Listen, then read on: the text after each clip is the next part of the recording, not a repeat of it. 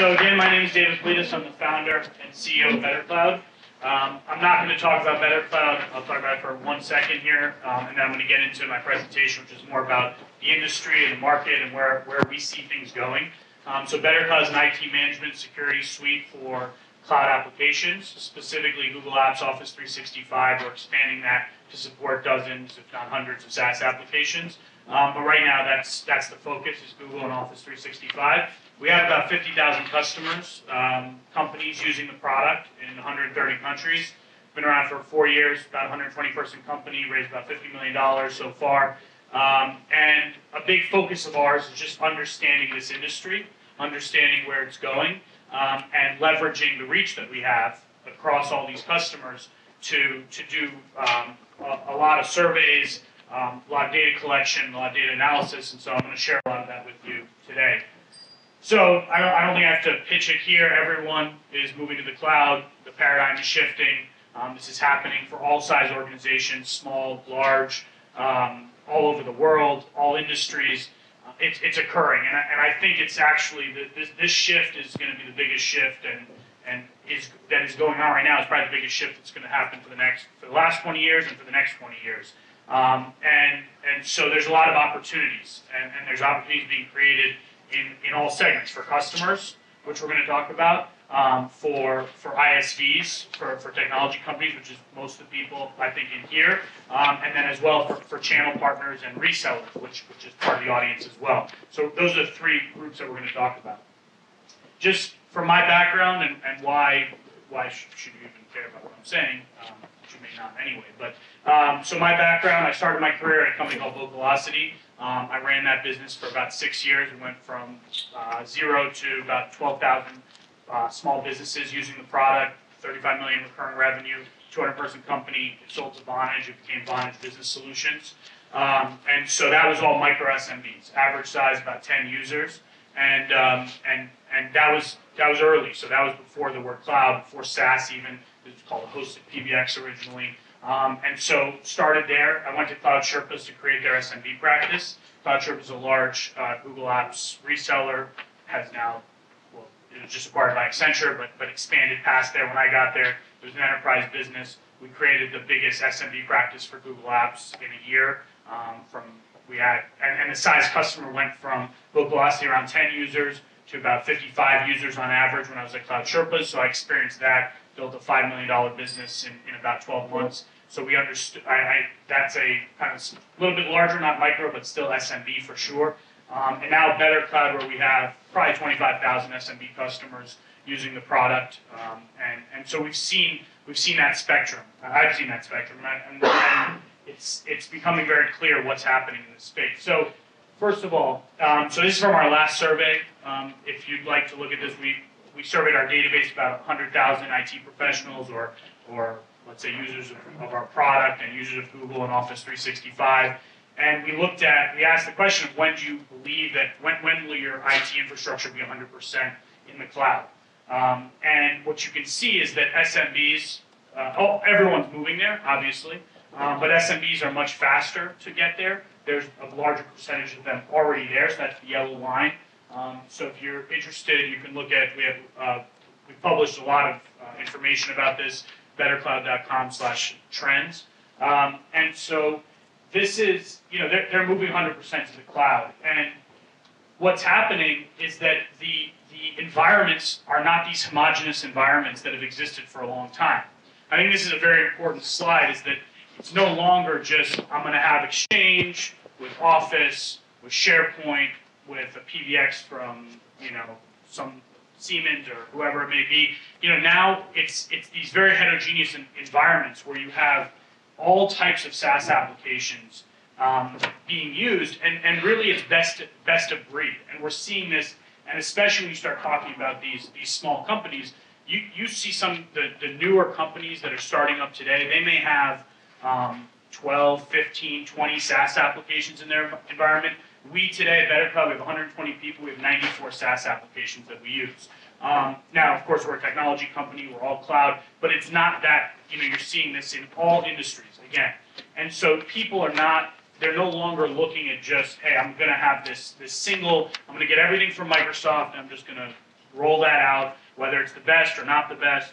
I'm just, blindly going to roll that out. It's becoming a competitive advantage to go out and start picking up these best-in-breed solutions and start tying them all together, which is a lot about what this group is about, is these open APIs and connecting everything. And most of these applications you see are connected to each other in some way. And for SMBs and for companies in general, everyone's becoming technology enabled, and the selection of SaaS applications, the integrations of those SaaS applications is becoming a competitive advantage for people. And we saw this in our most recent survey.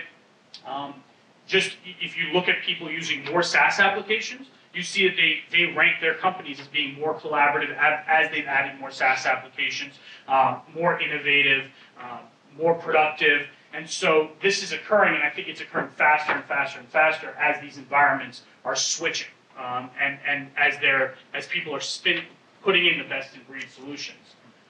So specifically for ISVs, which is, again, who most of the people in the room are, we're seeing that this is from a Cloud Technology Alliance survey that we did in 2014. We're seeing that people are actually willing, end users are willing to pay for their own applications to be more successful at work. And this, for me, I was actually surprised by these results. I knew that everyone talks about shadow IT, everyone talks about bring your own application, bring your own devices, but it's amazing that a majority of people answering our survey, we had thousands of people answering the survey, the majority of end users, and these are salespeople, these are customer support people, these are project managers, they're actually paying their own dollars out to buy SaaS applications that make them more successful at work. So this was very interesting data, and I think when we started digging into what are these SaaS applications, you're seeing that some companies are actually targeting these end users and have been very successful with that. So two examples that this is my own experience, what we've heard from customers, but two very good examples are Expensify and Slack. At Cloud Sherpas, we just did, when I got there, it was still old way of doing expense reports, and then someone told me, one of the salespeople said, oh, when you go on your next trip, try this Expensify thing. And I started using it, and I submitted my expense reports, and all of a sudden, I told the next person on my team and the next person, and before you know it, Expensify is being used by almost the whole company, and then the accounting department says, well, we should probably just move to Expensify. And there's a lot of examples like this. Slack at BetterCloud, and we are obviously, again, big believers in the cloud, all cloud, and we had 3 separate instances of Slack going on inside of BetterCloud. Which I would have bought it anyway, but people just started implementing it. When we had our customer summit a couple months ago, we saw that there were about 90 people there, 90 different customers, different sizes, everything else. About 80% of the people in the room had Slack somewhere in their environment. Not necessarily rolled out on purpose, but somewhere in the environment they had Slack. And so I think you start seeing that. You see that with companies like Yesware. You see it with companies like Cirrus Insight, who's here. You see it with companies. You see it where salespeople are figuring out these solutions and implementing them. In our case, Slack was being used by our release team on our engineering team. They just set it up themselves, found that it was more efficient for themselves. In that case, it was free. But I think that this approach is happening more and more. And again, with SMBs, I think this approach works very well. If you saw what Dropbox did with Dropbox Enterprise, again, they're saying focus more on larger, but in reality, they have mostly small customers. They have a very cool feature where they can tie together all the individual accounts that are out there with your company domain name. So if you want to upgrade to an enterprise account, they've built a really cool feature that says one of the features of Enterprise is we can go and grab all the accounts that have ever been created with your corporate domain, and we can tie it all back together into this enterprise account. Versus Slack, where we have to recreate it, shut down the other ones. So there's some interesting things that you can do as an ISV to make this transition easier, to make it frictionless. And I think that this is probably from a marketing perspective, one of the biggest opportunities is to figure out, and again, each product is different, but to figure out how to go kind of from the ground up, and build that grassroots following from within an organization, because that becomes very powerful and really hard to turn down if you're managing that organization. We saw one company that was at our summit was Warby Parker. They had a very interesting way of dealing with this, which is they like shadow IT, and they put in something they called OPP, which is Open Pilot Policy. And anyone in the organization can pilot any SaaS application, and they have some set of rules, some kind of analysis that they have to go through, and then they present it to a board and say, this is why I need Slack for my team, and this is why I want it to be rolled out. And in their case, they had Slack in one part of the organization, HipChat in another part of the organization, and it was just whatever worked for them. I found, these are the things that are happening more and more, and you're seeing it. And this is the opportunity with SaaS, is the opportunity with freemium products. It's easy to get that kind of adoption. And again, from my previous slide, end users want to do their job better. They don't want to be held back. We know that, right? They want to somehow connect. Again, I'll use Sirius or Yesware as an example. They want to somehow have Salesforce and Google Apps connected. And it's not available natively, and it makes them probably 20% more efficient. So they're going to go find that for themselves because they can drive more sales and make more money, and so they're going to figure that out. And so there's opportunities for ISVs. And then the channel partners. I think, so we work with a lot of channel partners. We work with about 250 or so worldwide. These are Google partners. These are Microsoft partners, again, specifically right now for us. But we have a lot of experience working with these channel partners, and I came from Cloud Sherpas, where we built this SMB practice, and Cloud Sherpas is probably one of the most successful born in the cloud channel companies in the world. And for me, I believe, at a high level, I actually believe it's like a gold rush right now for channel partners. That's my personal belief. If I wasn't doing BetterCloud, I'd probably be doing that. And specifically an SMB channel partner, because we've done a lot of research on this as well. We found that no matter how we survey our customers, no matter how we survey people, we come out to about 100 employees to one IT person. That seems to be the average. No matter how we do it and when we've done it, it keeps coming back to that number. I've talked to VCs, they have that same number. It seems to be the number that we're finding is that for every 100 employees, there's one IT person. Even smaller companies, it's probably not until 70, 60-something, 70, 80. So sub that number, who's going to enable these companies? These companies need to become technology enabled. Who's going to enable them? It's the channel partners. Those are the experts that people are looking to. And the opportunities is huge because that transformation has just begun. That slide that I showed, yes, SMB is the most forward-thinking. SMB is going to be the most, moving the fastest to the cloud. But at the same time, there's still huge opportunity to be that consultant, that partner in that process, and actually take those customers to the cloud and then live with them there for the next decade. And help them implement these dozens of SaaS applications, help them integrate these, help them roll them out, change management, training, all of that. I believe that I really do think it's like a gold rush. If you look at the CSP program that Microsoft released, if you look at some of the changes that Google has been making to their partner program, there is an opportunity for people to make a lot of money. And in the past, 5 years ago, if you look at the born in the cloud partners, it was very hard because there weren't that many reseller programs available for people to make recurring margin. Now most, not all, but most SaaS companies will have some kind of program like that.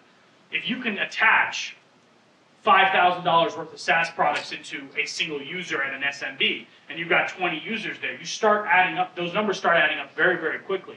$3,000, whatever you want to look at in terms of the SaaS spend per employee in an SMB, you start attaching all of that and start making that recurring revenue. That starts to add up very, very quickly, and they're not going to go somewhere else. It doesn't make sense. If you're the one who's helped them implement it, if you're the one who's helped them integrate it, if you're the one who's done all that work, they're going to keep coming back to you. And so the opportunity, in my opinion, the opportunity to build a big recurring revenue business exists here. 2 examples, which are mostly mid-market and enterprise, but again, both Cloud Sherpas and New Signature have SMB practices. These 2 companies, one in the Google space, one in the Microsoft space, have built big businesses. So again, Cloud Sherpas was acquired by Accenture. New Signature just raised a bunch of money. There is an opportunity, and there's so many partners out there that are based in an old world, an old way of doing things, and have to kind of cannibalize their business. That if you can be forward thinking, if you can take those steps, if you can if you can drive towards this cloud-first thinking and you can do it faster, and you can bring that expertise in-house, I really do believe as a channel partner, it's a big opportunity because everyone else is going to be lagging. If you look at the 600,000 or whatever crazy number of partners Microsoft has, if you look at the Cisco partners, these guys are going to take a long time to change. And if you can be forward-thinking and move faster, we're seeing it today. We've seen it with the partners who are doing this today. They've been extremely successful. They're building these big customer bases, or at least big revenue bases, where they're making recurring revenue, and then they have their services that they can layer on top. So I'm just going to go back to the slide, which is that we're still just the beginning, and I would argue that if you look at our database and you look at our customers, we obviously, again, have the customers that are already on Google, already on Microsoft, already, they're already thinking this way. So this probably isn't even representative of the whole. The opportunity is probably even much larger for the general population of SMBs. But just this customer base of hundreds of thousands of organizations, it's happening. It's happening quickly, and we're reaching this kind of this tipping point where, and I think you see it again. I'm going to repeat Google and Microsoft because that's where we spend a lot of our energy.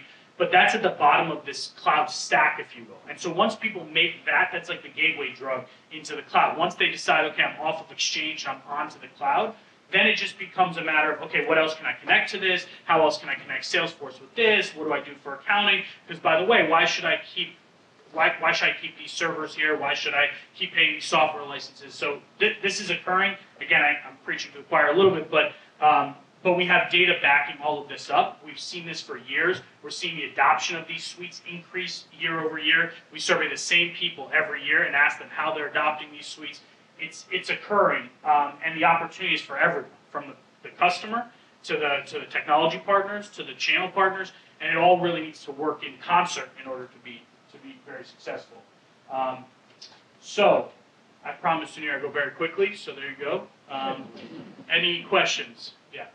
I mean, my question is probably really annoying because the agencies, all these people come up with percentages of how many people are converting and all that, but you seem to be somebody who's really on the front line. Like, what's your sense of the conversion of companies in the IT world that are going to the cloud? So, like I think that, so the way I have to take a step back, the way that I look at this, when I said the cloud stack before, it's kind of like a step pyramid, if you will. At the very bottom, you have messaging collaboration.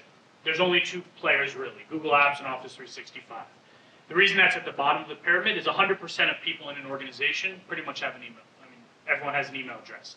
On top of that, we see CRM as the next step up in that pyramid.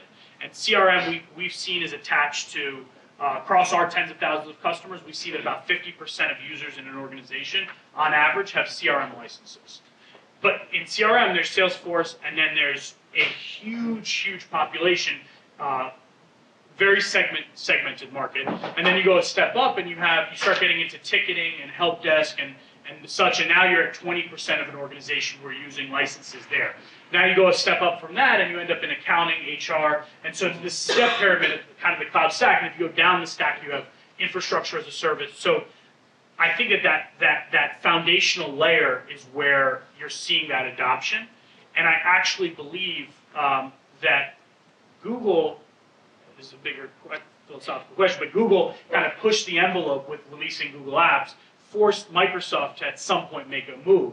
And now what has occurred in the last year is that Microsoft has gotten very serious, taking their entire company, taking their entire channel, and pointed them to selling cloud.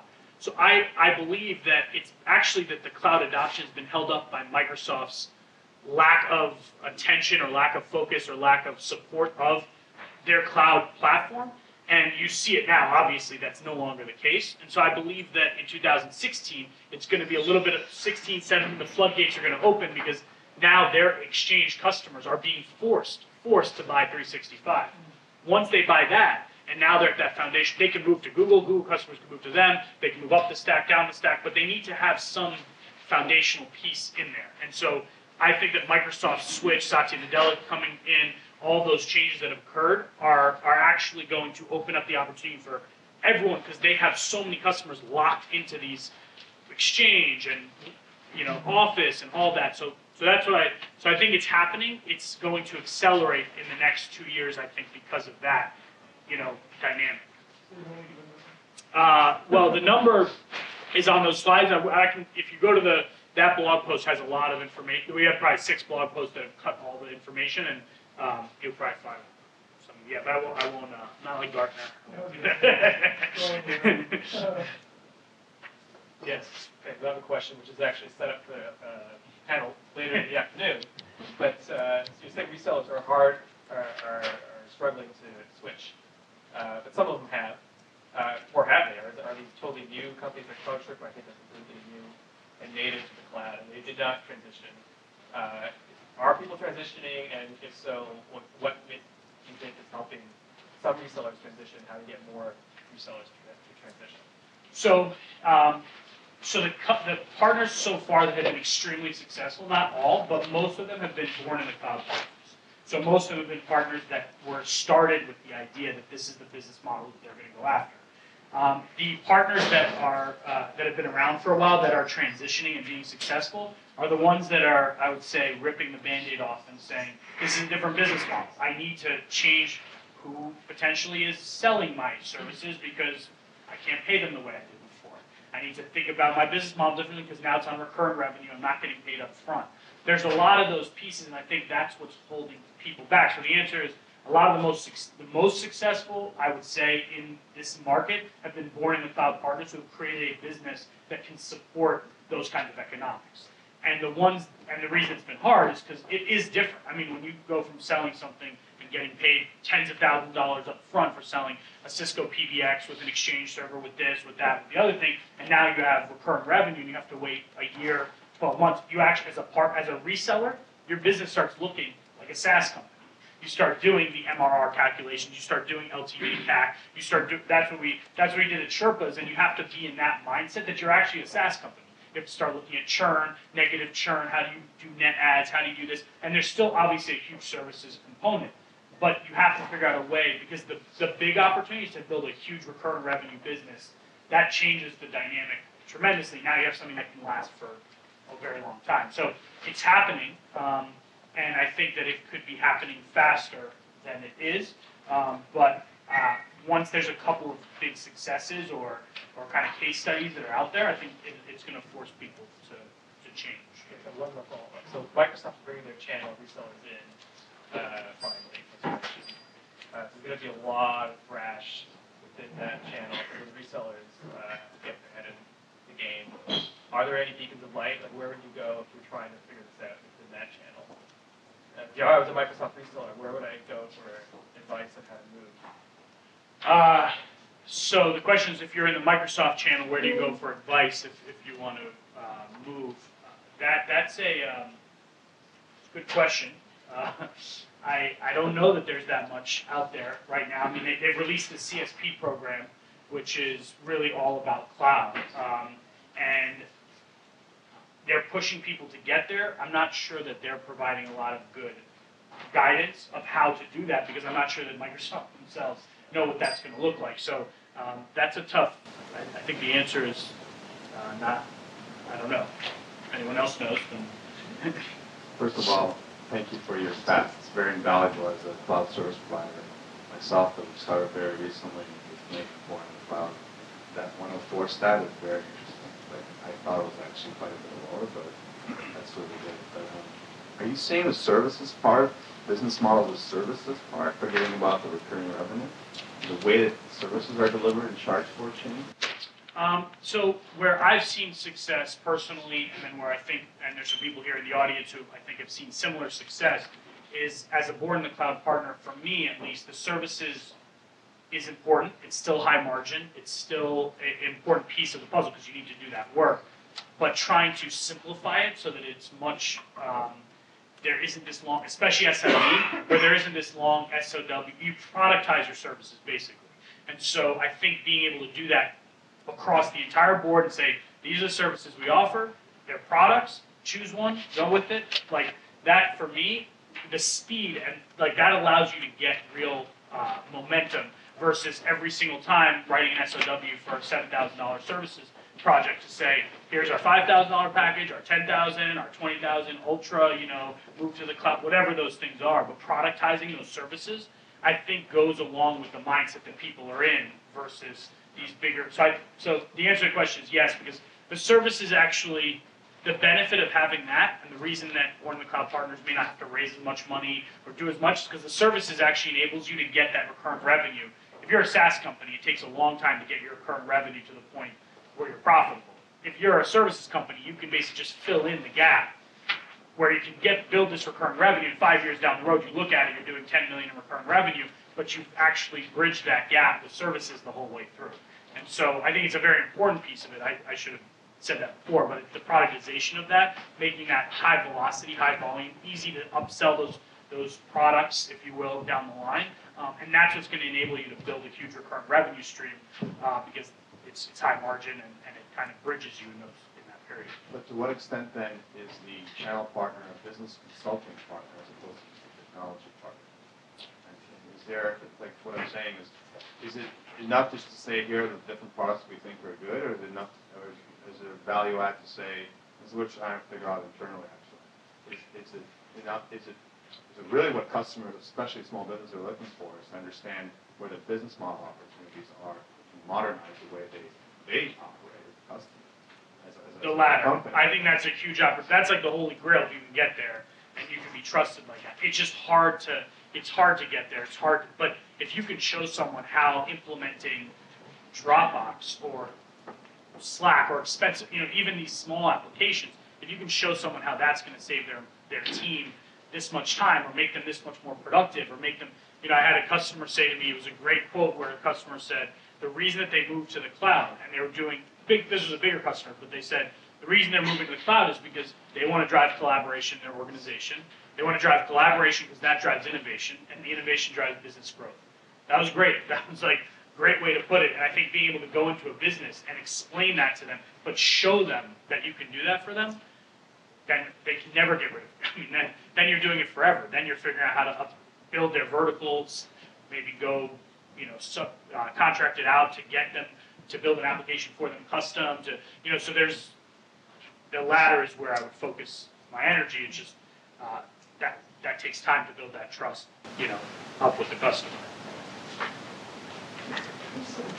What about security?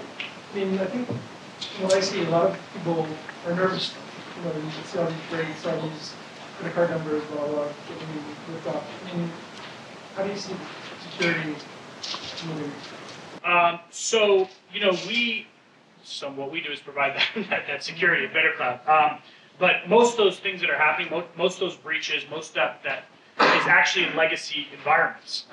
It's actually not in cloud environments. And if you look at it, the security that exists for Google or Microsoft, just again, those examples of Google Apps or Office 365, that security is better than anyone can implement in their own legacy. I mean, that's what they focus on. So that security is very strong. Now, the issue around cloud is a lot more, in my opinion, around user behavior. It's a lot more of insider threats. It's not resetting the password. It's leaving this open in a browser. And so that's a different type of security problem. But there are a lot of companies. There's BetterCloud, but there are an unlimited number right now of companies trying to solve that cloud security problem. But as just the infrastructure itself that these cloud providers offer in general, at least the big ones, is much better than anyone could ever build themselves. And so most of those breaches are actually not cloud-based breaches.